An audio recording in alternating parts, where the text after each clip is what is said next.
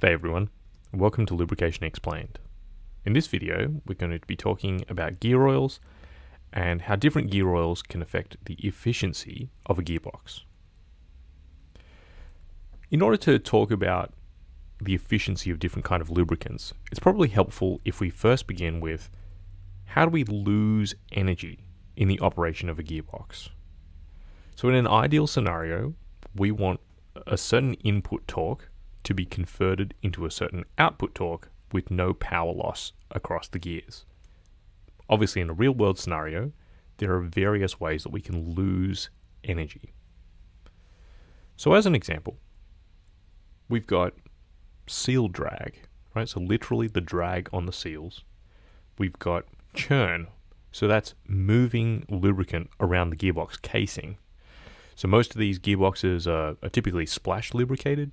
So that means, moving the lubricant around kind of the volume. You've also got windage. Funny term.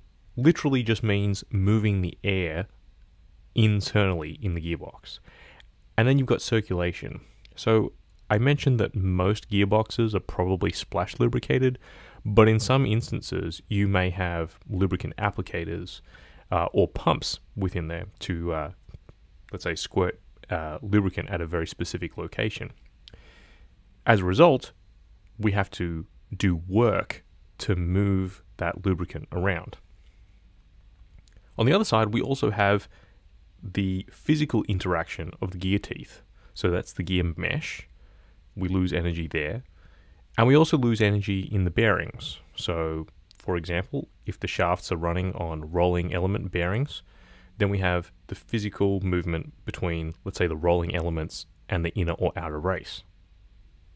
Now we separate these two into what is effectively speed-dependent and load-dependent losses. Now the speed-dependent ones we can think of as being churn and circulation, which are related to the viscosity.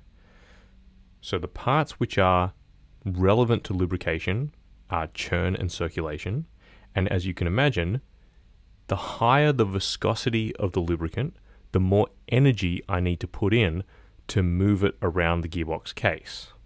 So lower viscosity means that lower energy loss, higher viscosity means higher energy loss, because that's all work that we're putting in to move fluid around the gearbox that's not contributing to conversion of torque from one gear to the other.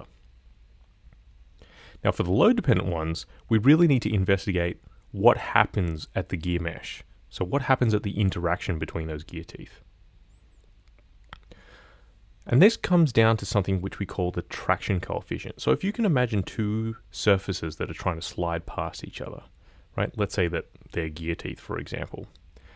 What actually separates the gear teeth is a volume of lubricant. Now that lubricant has to get forced through a really narrow gap. So it's supporting the load, and as it's forced through this really narrow gap, you can think of all the different molecules in the base oil trying to squeeze through that gap, and there's going to be some kind of pressure profile.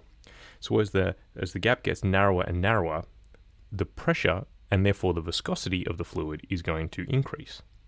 Now if there are any surface asperities, which there always are in machined surfaces, that's going to cause a even further restriction, and I'm going to exaggerate it here, but it's going to cause even further peaks in that pressure and viscosity relationship. Now, as they try and squeeze through that gap, these lubricants are going to get forced together.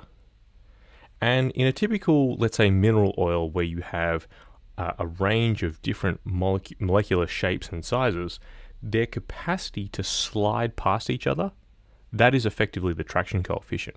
It's almost like a measure of the internal friction of the lubricant. What we want is an ideal scenario in which most of the molecules are the same shape and the same size, because this will allow them to slide past each other really easily. And that's one of the main advantages of a synthetic lubricant, where we have a high degree of control over the molecular structure. Alright, so going back to our model where we have viscosity dependent or speed dependent losses, We also have the load-dependent losses, which we might think of as being traction coefficient dependent. So that is the gear mesh and the bearings. Now, the effect of this differs by gear type. So Spur gears are very efficient in the base case. They're about 99% efficient for each mesh. So if we had, let's say, a 3-speed reduction gearbox, we would expect to lose about 1% energy for each reduction. Bevel gears are also reasonably efficient in the base case, as are helical gears. Now, I realize that that's not quite a picture of a helical gear. I couldn't quite find one. I know that's a hypoid. But these are all in sort of the high 90s in terms of efficiency.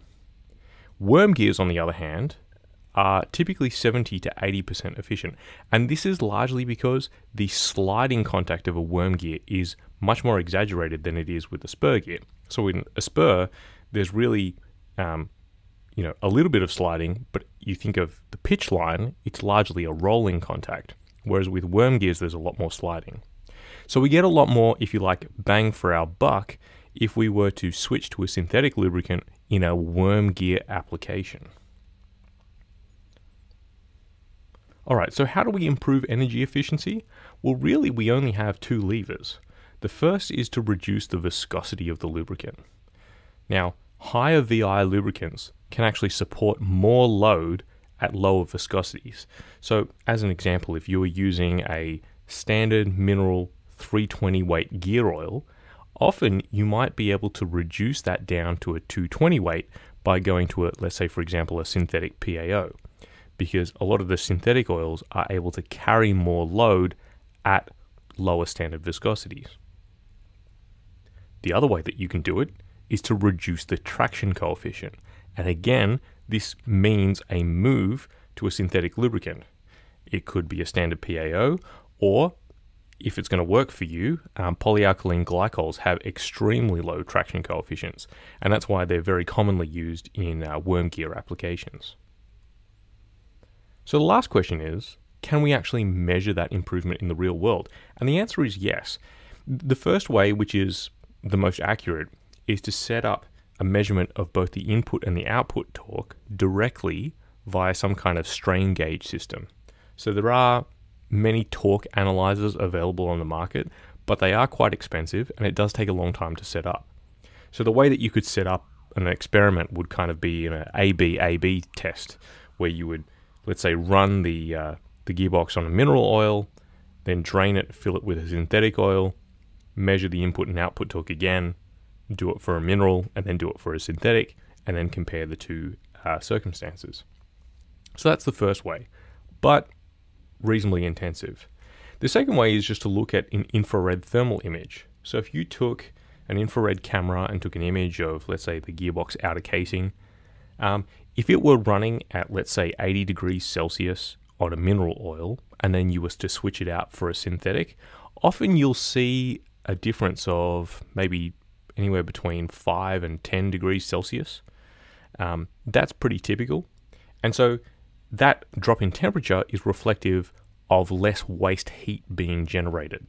So it's not going to give you a relative measure of the efficiency, but you can confirm that there is some kind of energy efficiency benefit. The last way is to look at the power in for a constant output load. So as an example, if the gearbox is being driven by an electric motor, we could measure the current being drawn by the electric motor for a fixed output power.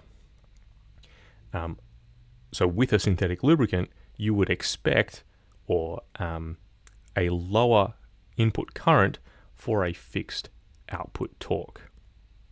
So these are the ways that we can physically confirm that a lower traction lubricant or a lower viscosity lubricant is in fact giving us energy efficiency savings.